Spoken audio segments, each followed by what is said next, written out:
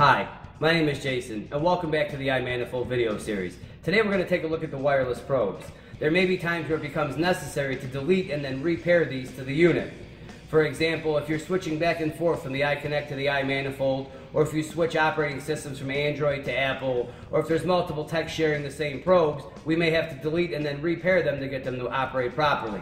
In this video, we're going to take a step-by-step look at how to do this, and then at the end, once we've repaired them, we'll map them. Let's get started. We're going to start by deleting the probes from the unit. In the settings menu, bring up the wireless probes.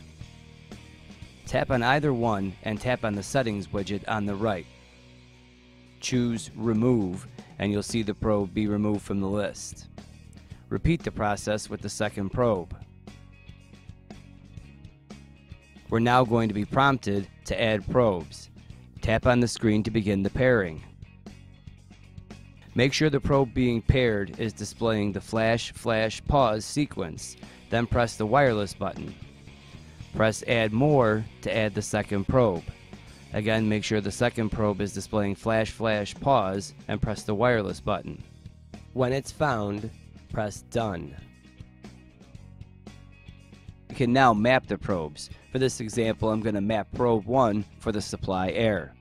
Press the drop-down menu and press the settings widget at the right. Press map to bring up the options.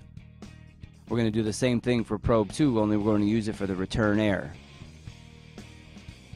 You can map them however you'd like. We're going to go back to the home screen and we'll see the measurements being put up by probe 1 and probe 2.